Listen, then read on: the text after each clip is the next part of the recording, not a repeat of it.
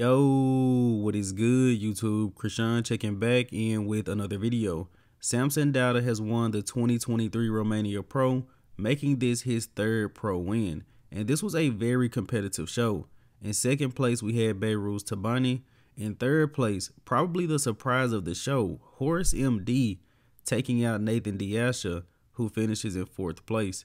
On the far left, we had Moh Fooda, who I truly believed was overlooked at this show, who finished in fifth, and I would assume that Andrea Presti finished in sixth place. And apologies for not putting out a prejudging video. With the show being in Romania, it was very early my time.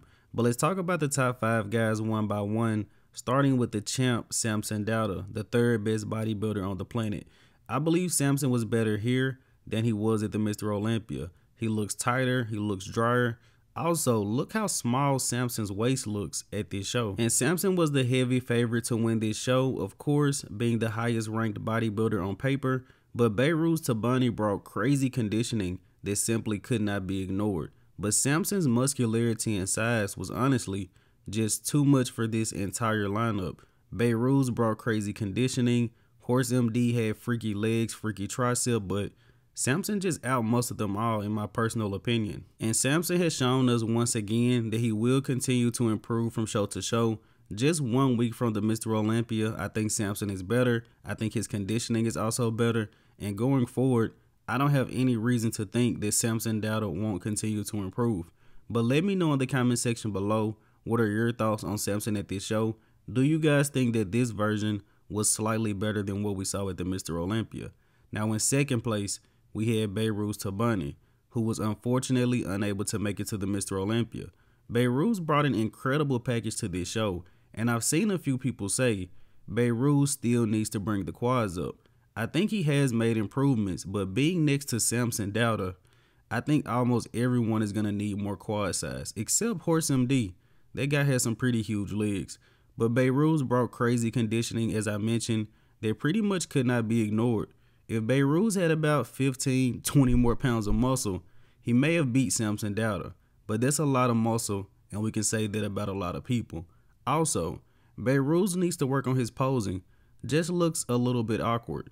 But great package from Behrooz nevertheless. And let's talk about third place, Marcello Angelis, Horse MD. And first, I have to give him credit. I think Horse MD brought pretty good conditioning considering the amount of size that he put on in such a short period of time. As you guys know, I was worried about that.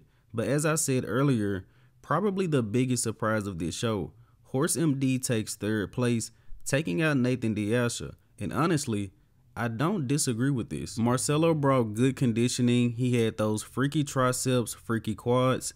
I think the back double bicep, as you guys can see, was the main thing that held him back. But I'm excited to see this guy compete more in the future. A little bit more density on the upper body and the back.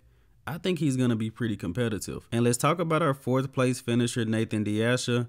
And when it was announced that Nathan was the fourth place finisher, he actually took it like a champ. As we know, in the past, Nathan has shown when he was upset about a placing at a show. But I believe this is Nathan's fourth show of the year, and he also said he will be doing Prague. I think it's possible that Nathan has just done too many shows. It looks like he missed his peak here. I think Nathan was sharper at some shows earlier in the year. Conditioning is still pretty good here. I'm not saying that Nathan is off, but just not as good as maybe the France Pro, Italy Pro. And also Nathan's midsection looked to be a little bit washed out here. And I know it sounds like I'm being critical, but Nathan placed in fourth, and I think those are some of the reasons why. And I know that Nathan is a guy that is used to doing multiple shows. The guy already has 2 pro wins this year, but something was a little bit off about Nathan at this show. Now in fifth place, unfortunately, I can't really find many images or videos of Moh Fooda, who you guys see on the far left. And as I mentioned earlier, I don't really think this guy got a fair look at this show, because all of the images that I've seen, he looked absolutely crazy. Now to be fair, Moh Fooda is stepping ahead of the line in a lot of these shots, but you guys let me know in the comment section below.